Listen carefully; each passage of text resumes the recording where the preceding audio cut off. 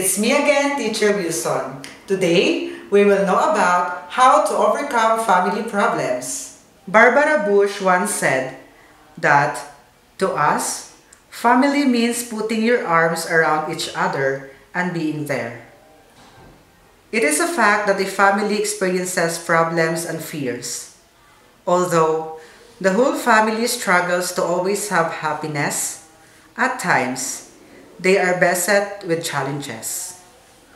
Whatever status a family has, rich or poor, small or big, they can never escape from problems because problems are part of life. Some common problems that a family encounters are illness, disability, job loss, school difficulties, and marital problems. However, there are certain measures you can take for your recovery. The key is to learn how to identify problems and deal with those problems before they go out of hand. The differences among the family members must be acknowledged.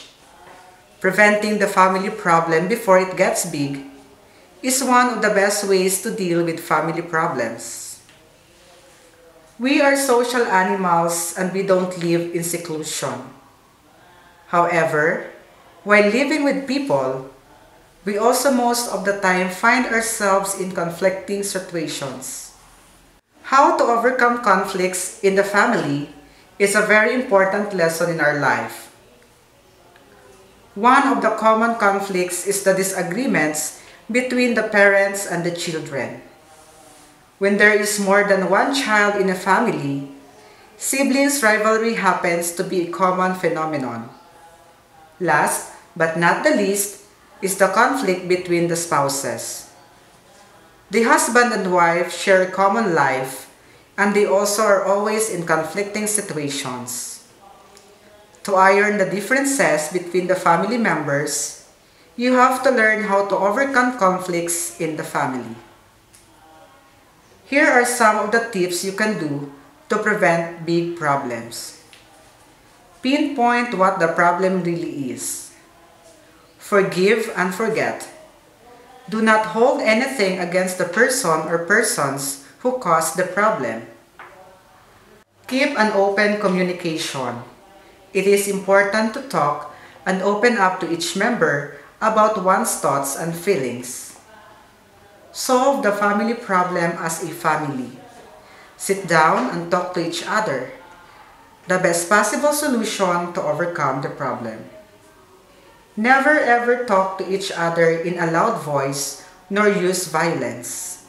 It will not solve anything.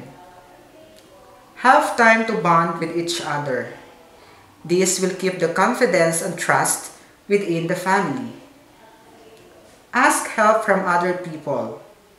There is no shame in seeking professional help. Build up an environment of trust. Learn to manage stress.